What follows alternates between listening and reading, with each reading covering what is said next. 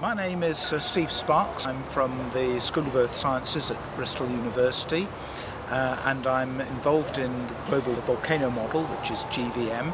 Involved both as a coordinator of the project and also contribute research to some of the activities at Bristol University.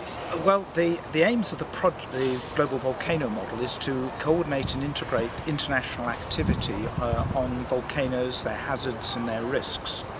And so it's also to gather information and integrate that information so that there's an authoritative source of information internationally on volcanoes.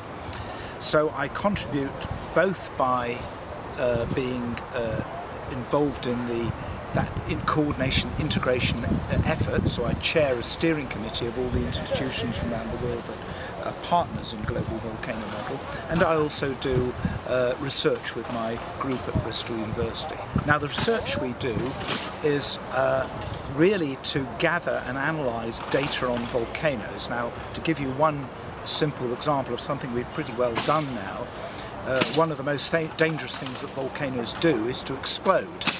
And in fact, most of the deaths around volcanoes are related to these explosions. So what we've done is we've created a systematic database of information about every volcano in the world and about the size of the explosions that they've had and how frequently they have these explosions.